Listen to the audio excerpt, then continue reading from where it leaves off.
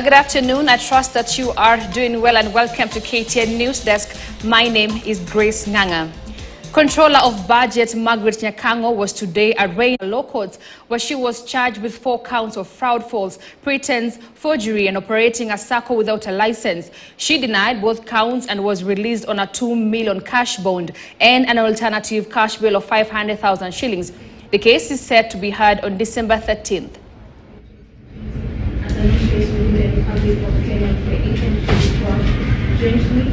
Pretended that you are carrying on a genuine investigation to invest products, namely FEP, SACCO Advantage, Maguno, and Ford Safety Project, Columbia Mining to 29 million. Is it true or not true?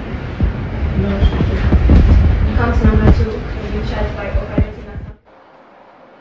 All right. In Tanzania, more than 65 people have lost their lives, with over 116 others injured and nearly 1,000 homes destroyed by